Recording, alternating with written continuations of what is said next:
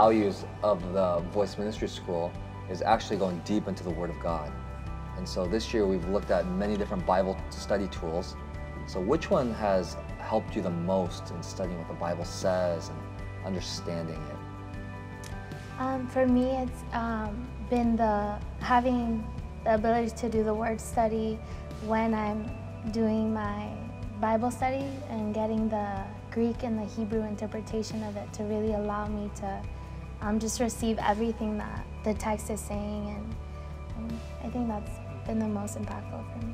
Good. How about for you, Austin?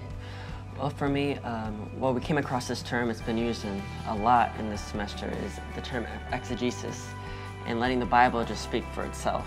And I think a lot of the times we go to the Bible with our own mindsets and, wanting it to fit in with what we want it to say, and what we believe, but really just going to it and really just waiting and allowing the Lord just to speak through what it was originally meant to say.